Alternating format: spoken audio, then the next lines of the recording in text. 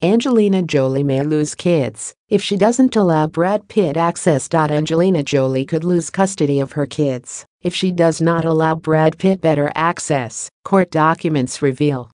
Jolie, 43, was told by a judge to help Pitt, 54, repair his relationship with their 6 children.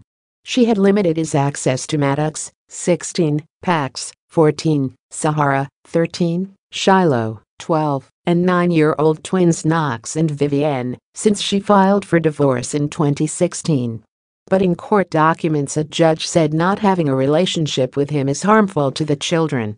The court said Jolie must give Pitt contact numbers for each and allow him to call them when he wants. It has also arranged a schedule allowing Pitt to see his kids for increasing amounts of time throughout the summer.